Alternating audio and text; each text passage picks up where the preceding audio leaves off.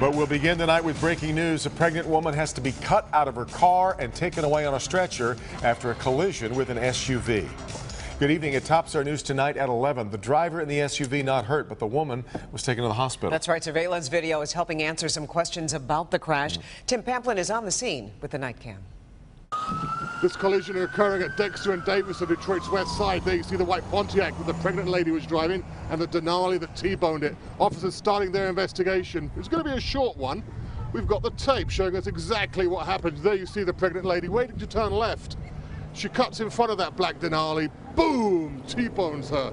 She ends up driving down the sidewalk, coming to rest against that light pole. Now Detroit firefighters use the jaws of life to cut her out of her car. She's going down to the hospital. They say she seems fine. Her husband there holding her hand, encouraging her. The concern right now, obviously, is for the baby. Please tell me a critical part of their investigation tonight is to try and determine why she did this turn right there. That's the scene right now at Dexter and Davis. Another night cam. Tim Pamplin, Local 4.